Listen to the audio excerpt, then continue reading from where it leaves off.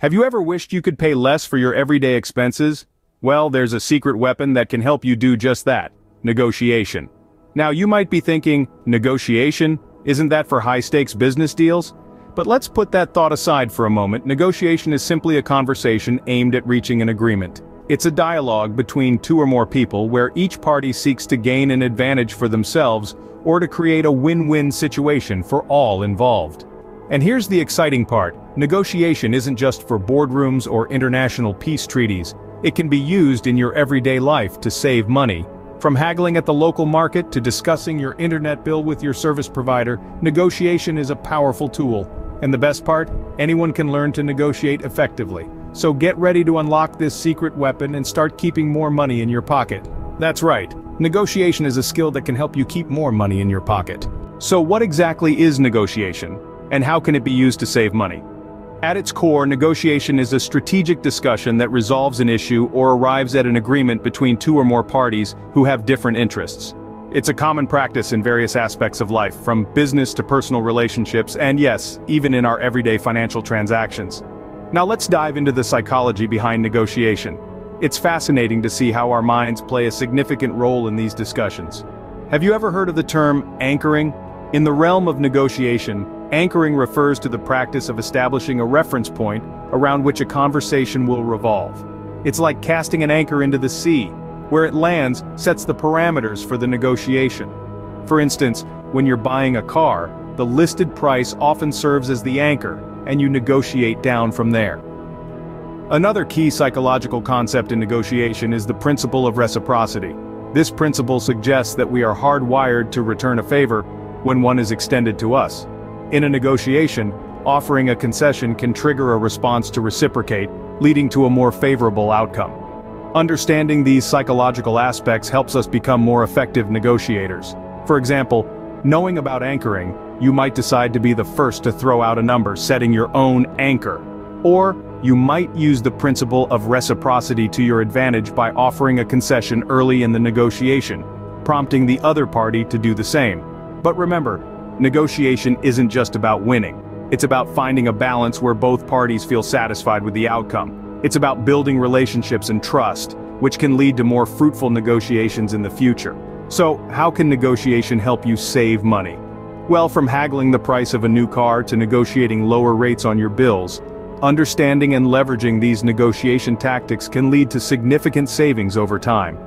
Now that we understand negotiation, let's see how we can use it to save money. Okay, are you ready to learn some practical negotiation tips that can help you save money on your everyday expenses? Firstly, let's talk about doing your homework. Before you negotiate, research prices and know the market value of the item or service you're interested in. This gives you the upper hand, as you can confidently challenge prices that seem too high. Next, don't be afraid to ask for a better deal. It's a simple tip, but often overlooked. You'd be surprised how many businesses are willing to offer a discount, especially if it means keeping a loyal customer. So, don't hesitate to ask. The worst that can happen is they say no.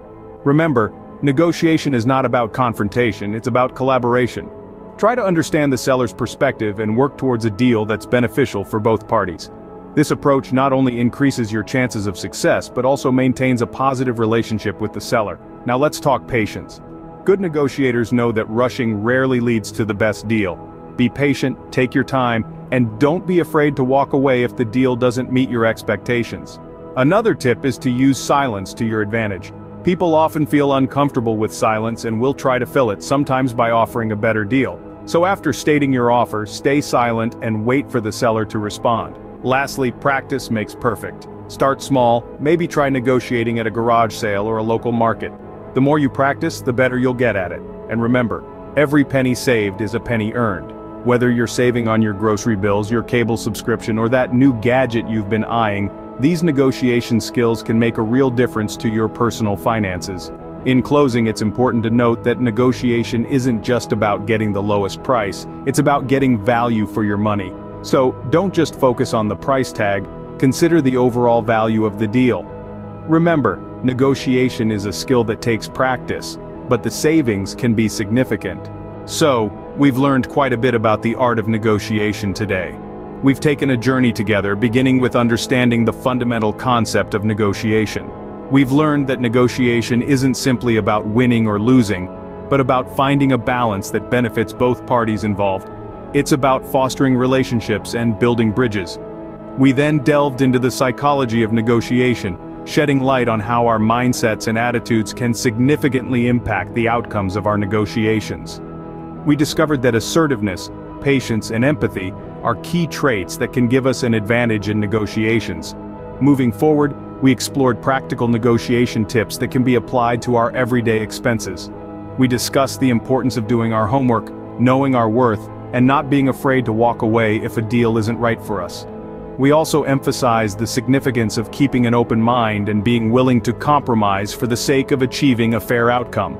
But remember, just like any other skill, negotiation requires practice. Don't be discouraged if you don't get it right on your first try. Keep practicing these tips, and soon, you'll become more comfortable with negotiation. The more you negotiate, the better you'll become, and the more money you'll save. And remember, every dollar you save is a dollar you can put towards your financial goals. If you found this video helpful and interesting, kindly hit the like button. It fuels our motivation to bring you more ways to better manage your finances. And if you haven't done so yet, make sure to hit that subscribe button. You wouldn't want to miss our upcoming videos. We've got a lot more financial hacks and tips coming your way. Thank you for watching. Remember, the art of negotiation is a powerful tool in your financial toolkit. So, start practicing and watch your savings grow.